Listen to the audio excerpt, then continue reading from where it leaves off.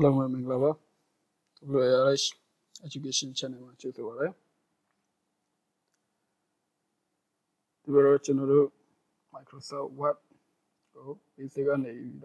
advanced sharing. Look, we don't know about it. The Microsoft Word go. Let me acquaint it. Go. Microsoft Word. Microsoft Word told me Microsoft Word of PowerPoint Excel told me about it. Every time I Excel got saying in and better the hard go. I think I lawyer should be PowerPoint the other presentation the lower put me about it. Microsoft Word got edit on who them are. I told me as about it. A lot about it was shown so in Microsoft Office go 20.9 book. Channel sharing low people met on your Microsoft Word go basis scan video advanced go to me sharing low people my about it.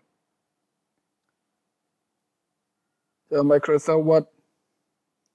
also in a good no by fashion again don't know fashion net to do about good no by fashion mà trong lên move nay nhẹ lão chết lão bảo again don't know so inကျွန်တော်တို့ Microsoft Word ကိုဖွင့်လိုက်တာနဲ့ကျွန်တော်တို့စာရေးမဲ့ screen ပေါ့ main document ကိုကျွန်တော်တို့တန်းရောက်ပါတယ်အဲ့ဒီ version တွေကတော့2000 version ပိုင်းလောက်ပေါ့ဒါပေမဲ့နောက်ပိုင်း2010ကနေပြီးတော့အဲ့ဒီနောက်ပိုင်း version ကနေစပြီးတော့ပြောင်းလဲပါကျွန်တော်တို့ Microsoft Word ကိုဖွင့်လိုက်မယ်ဆိုရင်အရှေ့မှာ screen အကြီးတစ်ခုအရင်ပေါ်ပါတယ် home screen လို့လိုမျိုးအဲ့ဒါအရင်ပေါ်ပြီးတော့မှကျွန်တော်တို့သွားချင်တဲ့ဘက်ကိုကျွန်တော်တို့သွားနိုင်ပါတယ်အဲ့ဒီမှာဘာတွေပါလာလဲဆိုတော့ကျွန်တော်တို့ဥပမာအလုပ်ရှောက်ရင်လိုအပ်မဲ့ CV form တို့ပြီးတော့ခါကျတော့ဒီ online ကနေပြီးတော့ရှာနိုင်မဲ့အသင်လောက်ထားတဲ့ format တွေအပြည့်ရိုက်ထားတဲ့ templates မျိုးတွေပါဝင်လာမှာဖြစ်ပါတယ်ဟုတ်ပြီကျွန်တော်တို့ဒီနေ့ကတော့ Microsoft Word အခန်းစတင်တဲ့အနေနဲ့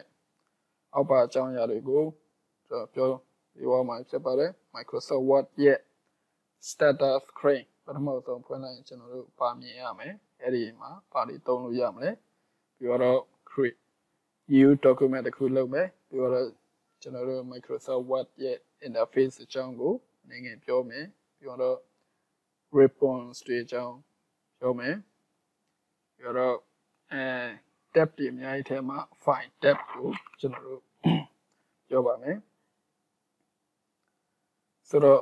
ကျွန်တော်တို့ပထမဆုံး Microsoft Word ကိုသွားရမယ်ဆိုရင်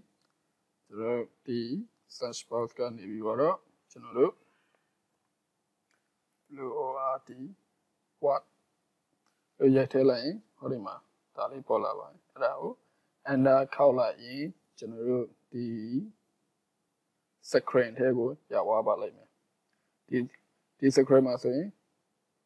tab က3ခုရှိတယ်ပထမဆုံးပေါ်လာမယ့်ဟာဆိုရင်ဒီလိုမျိုး new screen ဖြစ်တယ်ဒီ screen ကတော့ကျွန်တော်တို့ဟိုအရင်2007 version တုန်းကလိုမျိုးမှာဆိုတော့ဒီဟာဟိုရောက်ရှိလာမှာမဟုတ်ပါဘူး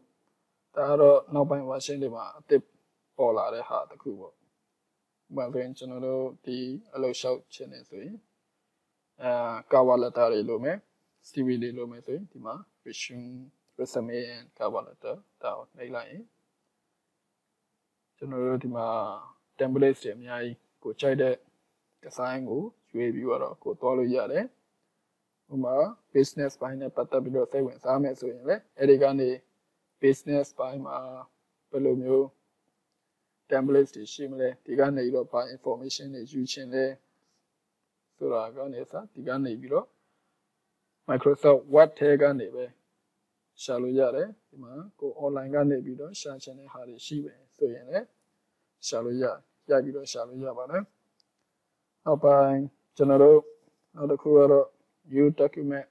တစ်ခုလုပ်မယ်ဆိုရင်ကျွန်တော်ဒီဟာလေးကိုလိုက်လိုက်ရပါမယ်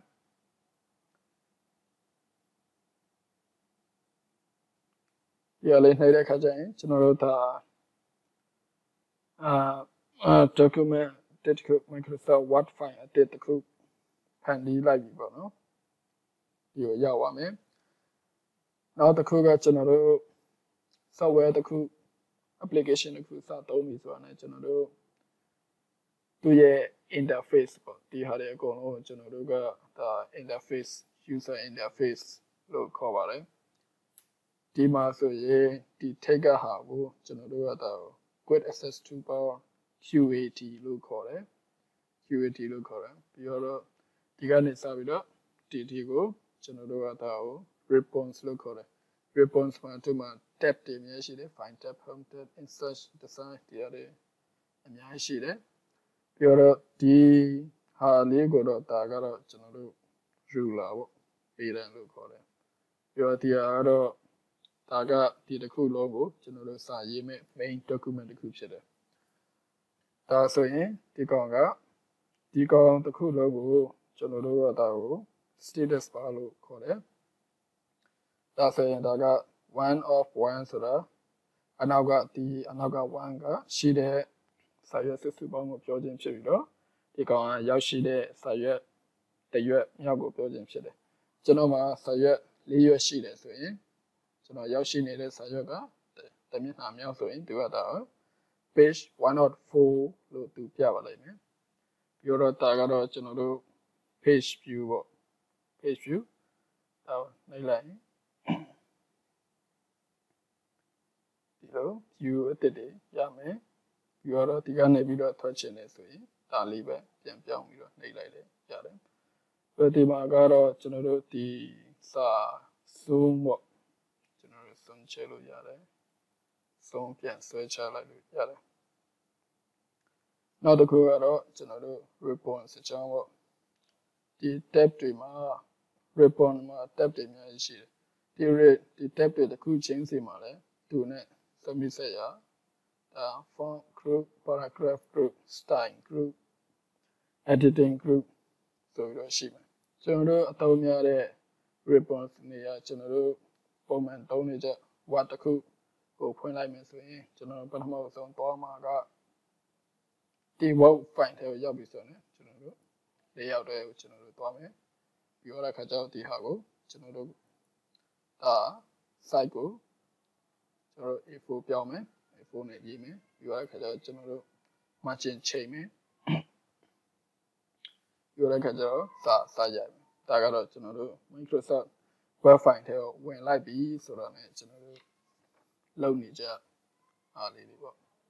ပြီးတော့အခါကျတော့အဆုံးတစ်ခုကတော့ file tab ဒီအကြောင်းပြောပါမယ်ဒီ file tab မှာဆိုရင်ဒီမှာကျွန်တော်တို့ series of tab ပေါ့နော် option တွေအများကြီးရှိတယ်ဒါကတော့ home file ပြီးတော့အခါကျတော့ဒါကကိုဖန်တီးခဲ့တဲ့ file တွေပေါ့ဖန်တီးခဲ့တဲ့ file တွေညာလာလေဒီမှာလာပြီးတော့စုလာလေတွေဖြစ်တယ်ပြီးတော့အခါကျတော့ဒါသူက document တွေ save ချင်တယ်ဆိုရင်ဒါလိုက်မယ်ပြီးတော့ print option ရှိမယ်စာရွက်ကိုဘယ်လို print လုပ်ချင်လဲပြီးတော့ဒါက sharing email နဲ့ share မလား online presentation လုပ်မလားပြီးတော့အခါကျတော့ဒီမှာ option ကတော့ကိုလိုချင်တဲ့ဟာတွေကိုထည့်တဲ့ file မှာဥပမာဆိုရင်ကျွန်တော်တို့ option ကိုသွားလိုက်မယ်ဒီမှာ customize script point ကျွန်တော် developer tab ထည့်ချင်တယ်ဆိုရင်ဒီမှာ developer tab ကိုကျွန်တော်တို့နှိပ်လိုက်မယ်ပြီးတော့အခါကျရင် okay ဆိုတော့ကျွန်တော် developer tab တစ်ခုပေါ်လာမယ်ဒီလိုမျိုးကိုကြိုက်တဲ့ဟာတွေကိုအပေါ်ထပ်ဖြည့်ချင်တယ်ဆိုရင်ဒီ option ထဲကနေပြီးတော့တွားပြီးတော့လုပ်လို့ရပါတယ်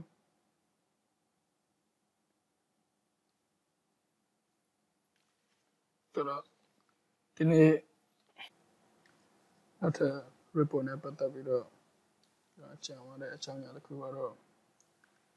ဒီမှာ report တွေကဆိုရင် tab တွေကသူက auto ကျွန်တော်တို့လုပ်လိုက်တဲ့ action တစ်ခုပုံမှာမူတည်တော့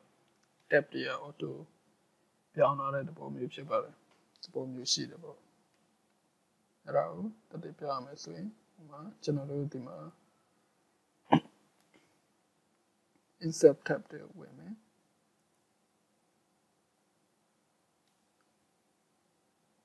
ကျွန်တော်တို့တပ်ပုံထည့်ကြည့်မယ်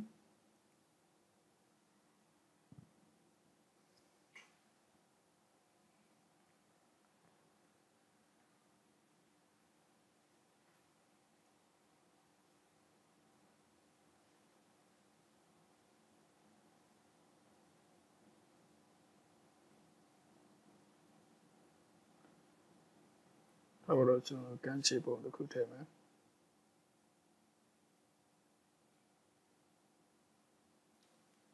ကျွန်တော်တို့ကြည့်မယ်ဆိုရင်ဒီမှာ ribbon တွေကပုံစံလေးတွေကဒီလိုဖြစ်နေတယ်ဒီကန်ချေကိုကျွန်တော်တို့ကြိုက်တယ်ဒီကန်ချေကိုထည့်လိုက်ပြီ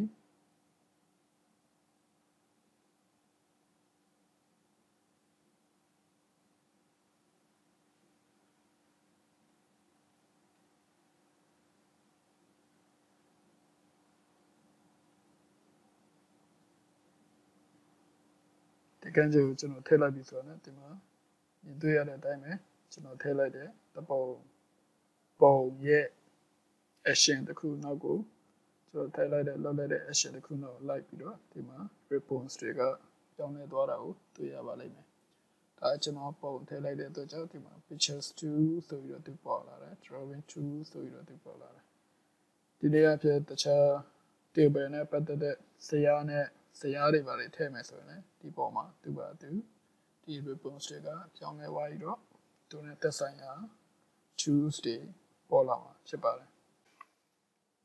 တော့ပြရတဲ့လက်ချာကတော့သင်ခန်းစာကတော့ဒီလောက်ပါပဲနောက်လာမယ့်လက်ချာတွေမှာကျွန်တော်တို့test နဲ့ပတ်သက်ပြီးတော့စာရေးတဲ့ခါကျရင်သုံးတဲ့ shortcut တချို့ကိုဆက်လက်ပြီးတော့သင်ကြားပေးပါဖြစ်ပါတယ်